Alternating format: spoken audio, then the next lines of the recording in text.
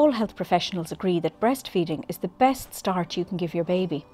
However, if you choose to bottle feed, infant formula is a good alternative. Infant formula can provide the correct nutrients for your baby, but cannot provide the protection against illness.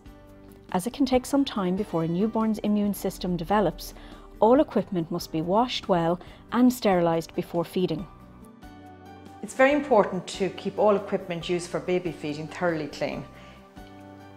It doesn't matter whether it's breast or bottle feeding, we're talking bottles, teats, breast pumps. They need to be washed thoroughly and then sterilised. This is to prevent babies getting infections.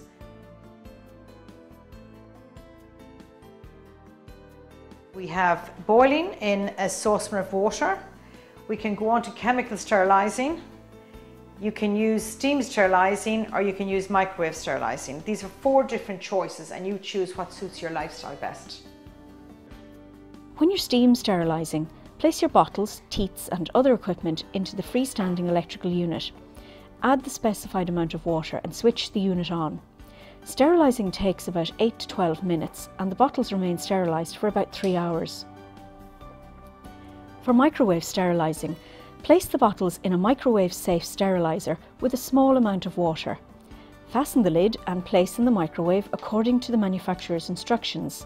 Sterilisation takes about 10 minutes.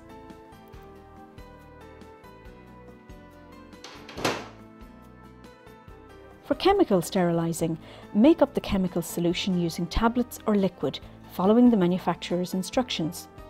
All equipment must be completely submerged, making sure no air is trapped in the bottles or teats. Sterilising takes 30 minutes and equipment will remain sterilised for 24 hours. When boiling to sterilise, fill a large saucepan with cold water. All of the equipment must be fully immersed with no air pockets. Cover with a lid and bring to the boil. Once the water has boiled, continue to boil for at least 10 minutes. Bottles will remain sterilised for about 3 hours.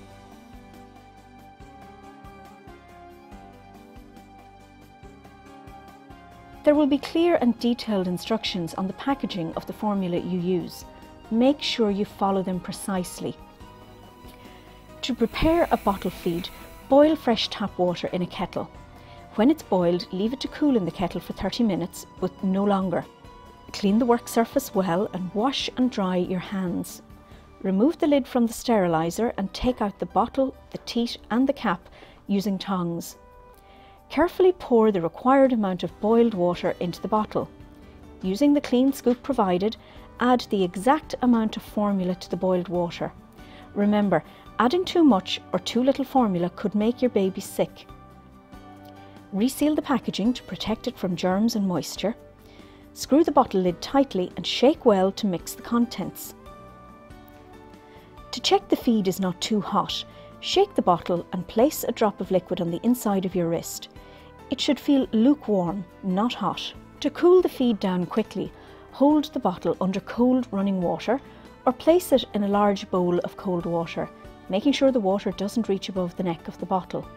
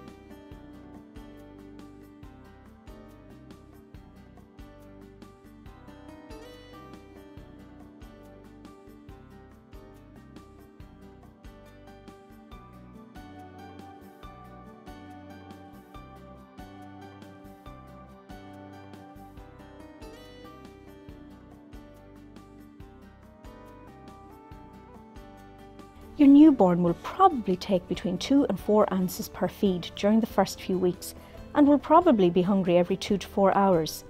This is only a guideline, and it's recommended to feed your baby on demand. This means whenever and as often as they look for food. Do not try and make your baby finish a bottle if they don't want to, and never reuse leftover milk once your baby finishes feeding. There are hunger cues to look out for. Babies will stick out their tongue, they may pout their lips, they may put their hand in their mouths, they may eventually start crying, but don't let your baby cry too much before a feed because they can take in quite a lot of air, which can cause discomfort for them later on.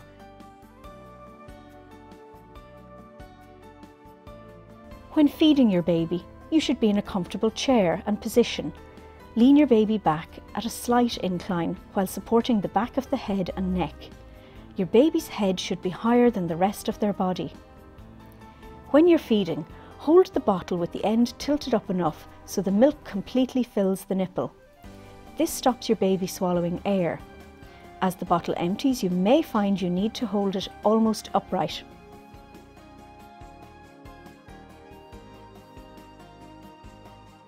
When babies feed, especially from a bottle, they take in air. They can also take in air if they cry before feeding. If the air isn't brought up, it can get trapped and cause discomfort later on. There are some common positions for winding, but use whatever suits you and your baby best. Try holding your baby, leaning against your shoulder and rubbing or patting their back. It's a good idea to put a towel or a cloth over your shoulder in case more than wind comes up. Another position is sitting your baby upright on your lap, supporting him under his chin and rubbing his back. Or lying your baby face down across your lap and gently rubbing or patting their back can also be a good way of bringing up wind.